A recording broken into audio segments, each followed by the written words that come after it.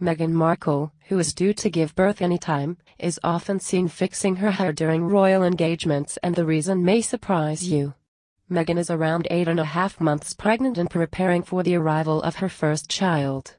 The Duchess of Sussex, who is now on maternity leave, is known for exuding an air of confidence when she attends public engagements with her husband Prince Harry.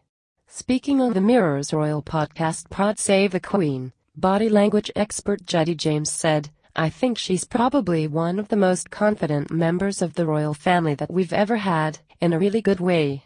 However, Mr. James revealed a telltale sign that shows Meghan is just like the rest of us and may face her own insecurities. Meghan is often seen playing with her hair when she is out and about attending public engagements, and this may be a sign of nerves.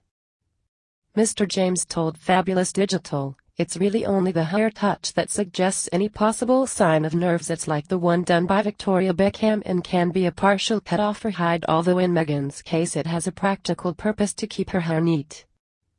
Meghan has shown other signs she could be seeking reassurance, particularly from her husband Prince Harry, according to one body language expert.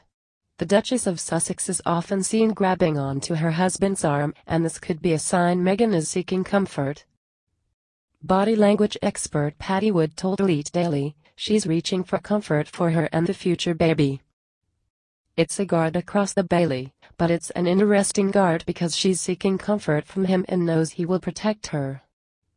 Meghan could also be holding onto Harry's arm to show how proud she is to be with her husband. Mr. James said to Fabulous Digital that Meghan's double-handed clinging to Harry's arm could also be a sign she is displaying her man with pride. Throughout her pregnancy, Meghan has been pictured cradling her bump during royal engagements. Ever since her father revealed her heartfelt letter, the Duchess has shown renewed confidence and appears to walk with pride in her stride, Mr. James said. Speaking about Meghan's appearance at the Natural History Museum in February, Mr. James told the Daily Mail, "This was the first public appearance since her pregnancy was announced where Meghan didn't cup, stroke and cradle her bump. When she did touch her bump, it was to place her hand on the top of it, which is a commonly used protective gesture, rather than the display gestures she has been using so far. It could also suggest a desire to drop her arms in more of a marching style to signal renewed confidence." What do you think?